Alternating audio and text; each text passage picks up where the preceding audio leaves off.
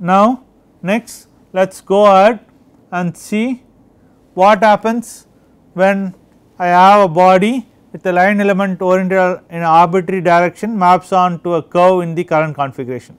That is, let me choose my basis Ex, Ey, Ez. I have the body, I have 2 points in the body,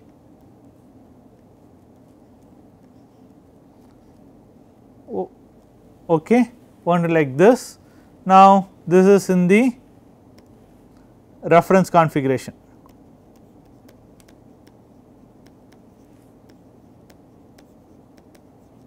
Okay. Now I applied some force, I did something to the body, it got displaced and now it is occupying this position.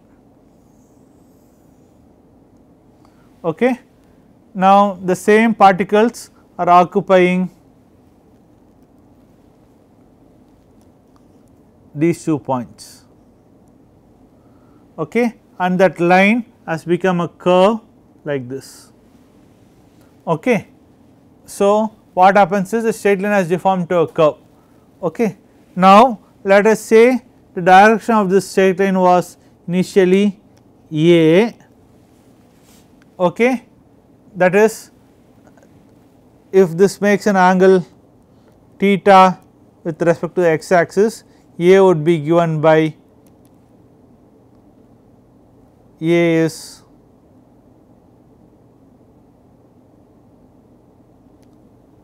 cos theta Ex plus sin theta Ey. Okay. So, A is given by that expression. Now, any point on the line would be given by S cos theta, S sin theta 0, because I am in the xy plane with 0 as the ordinate. This denotes the line AB, say this is AB. Okay. Now this curve line AB, okay, and here S varies from 0 to L, 0 to L ref, where this is length of the line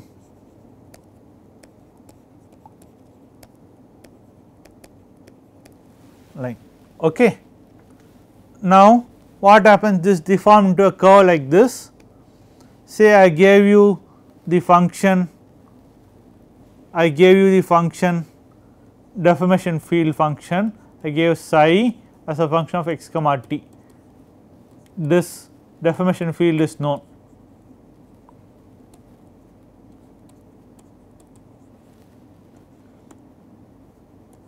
Field is known. Okay. Then what will you do to find the position of the particles in this curve? So, x would be psi s cos theta Ex plus s sin theta Ey comma t, right. Now if I were to, what I have done, I have found x as psi of x s cos theta Ex plus s sin theta Ey. I am dropping the t because that is not of importance now. Y is psi of y, which is s cos theta Ex plus s sin theta Ey, and z is psi of z s cos theta Ex plus s sin theta Ey. Okay. Now if I were to find the deformed arc length, if I were to find this length, which will denote it by S current. Okay. S current would be square root of dou x by dou theta dou x by dou s the whole square plus dou y by dou s the whole square plus dou z by dou s the whole square ds integrated from 0 to L ref, right, because s is the variable here, theta is a constant, that is how we represent a line. Okay. So, now I want to formally compute this in general. So, let us do that. Now, I have, what do I have? I have x which is a function of x comma t to be written as x, some function of psi comma t. Okay. Now, I want to compute dou x by dou psi, which will be dou psi by dou x into dou x by dou psi. Okay. Now, this is nothing but dou x by dou x into dou x by dou psi. This quantity is nothing but your deformation gradient f times dou x by dou psi. Okay. So, what we have is the following relationship: dou x by dou psi is equal to f times dou x by dou psi. Okay. What this means is, it gives you the meaning of f. F is a linear function that maps tangent plane in the reference configuration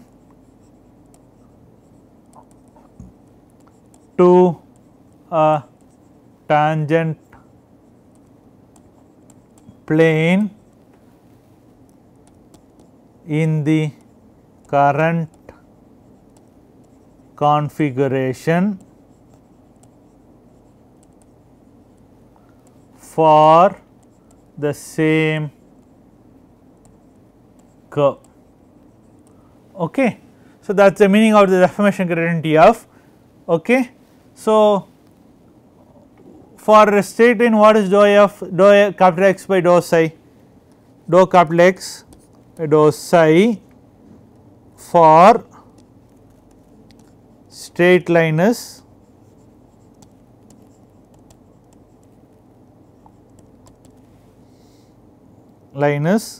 it will be dou cap x by dou s, that will be cos theta E x plus sin theta E y, which is nothing but the direction A.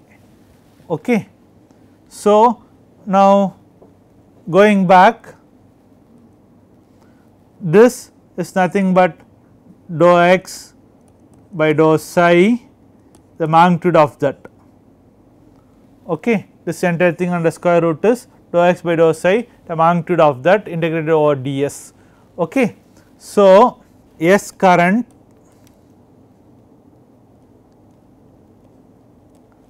would be integral magnitude of dou x by dou psi d psi from psi 0 to psi n.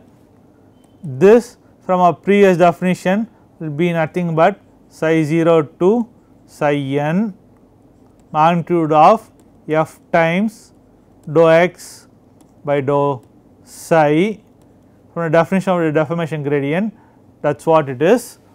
Okay. For this I can rewrite it as psi 0 to psi n square root of f times dou x by dou psi dotted with f times dou x by dou psi d psi.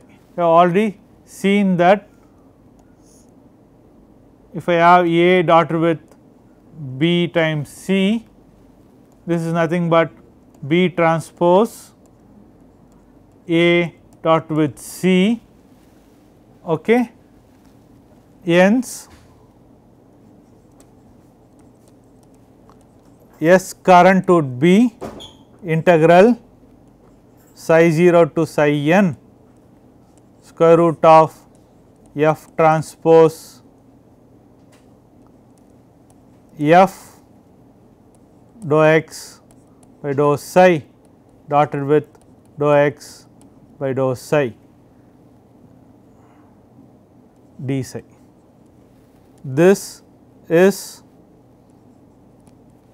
psi 0 to psi n square root of C times A dot with A d psi, where C is nothing but F transpose F. This is the right Cauchy Green deformation tensor.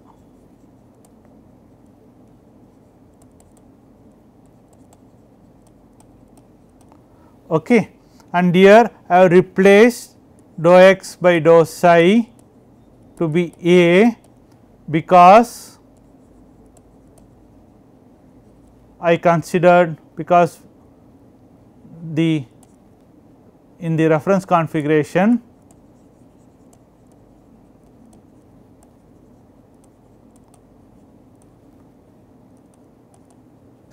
we considered a straight line.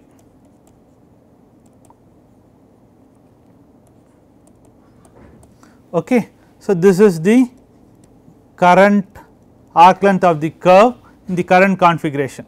So, we are interested in the stretch ratio lambda along a direction A, which is S current by S reference, which will be, in our case it will be integral psi 0 to psi n square root of C A dot with A d psi divided by integral psi 0 to psi n A dot with A d psi. Okay. We will stop here for today's lecture. In the next lecture we will simplify it and get the linearized strain tensor from here. Okay. Thank you.